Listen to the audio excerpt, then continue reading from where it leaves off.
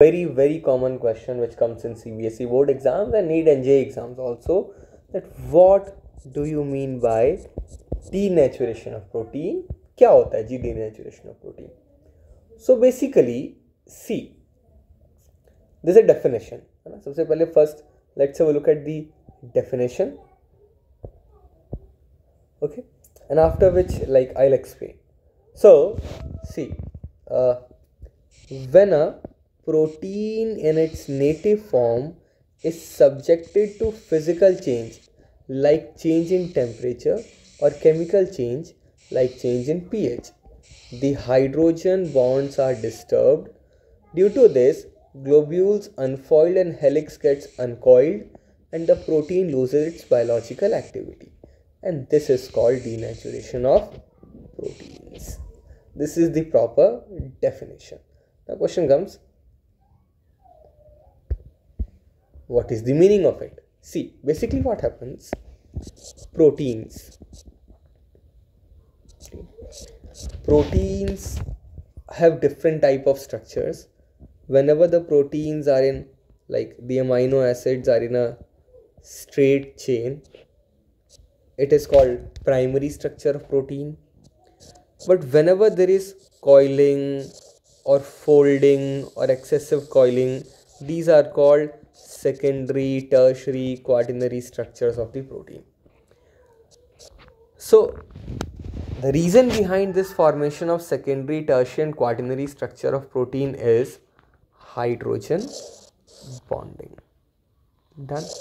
Now, if I heat a protein, the hydrogen bonds will disturb, they'll get broken down, and because of the breaking of these hydrogen bonds, the coiling will get disturbed, okay, the helix will get uncoiled, then globules will unfold, and because of this uncoiling and unfolding, which is because of breaking of the hydrogen bond, the protein will lose its biological activity, and this phenomena is called denaturation of protein.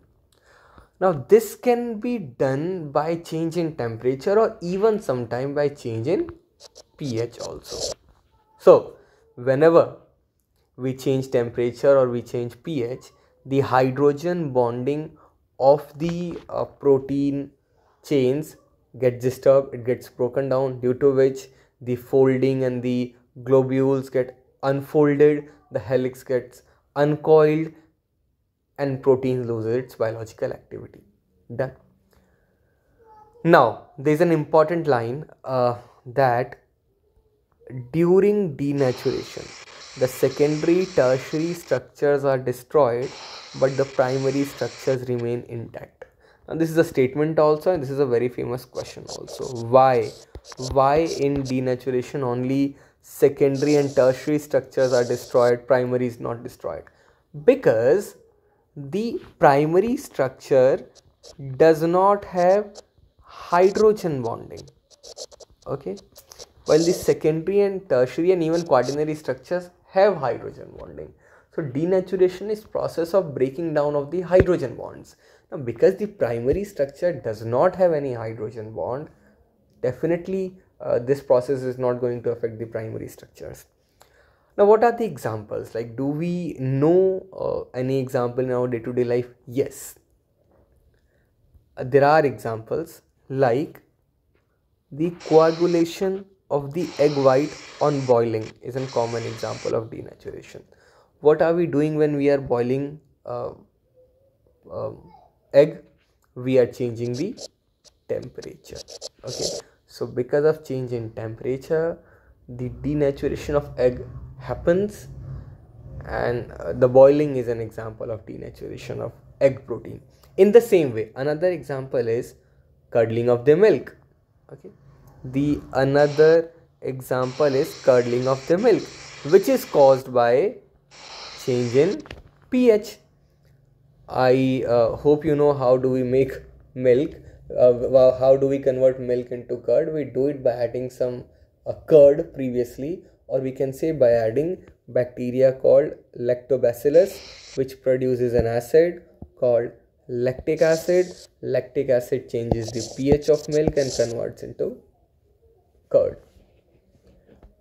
Finally, simply, this was denaturation of protein. Please do not get disturbed. Denaturation of protein with rancidity. Rancidity is a bad phenomena in which the protein or the food gets disturbed, gets ruined, or it gets spoiled. Denaturation does not spoil, like it doesn't spoil the food. It is just a natural phenomena. Whenever we heat protein or whenever we change the pH of the protein, its secondary, tertiary and quaternary structures gets disturbed because the hydrogen bonding gets broken down, due to which the secondary, tertiary and quaternary structures convert into primary structure, you can say, and the phenomena is called denaturation of protein. That's it. Thanks for watching. In case you have any doubt, you can ask in the comment section.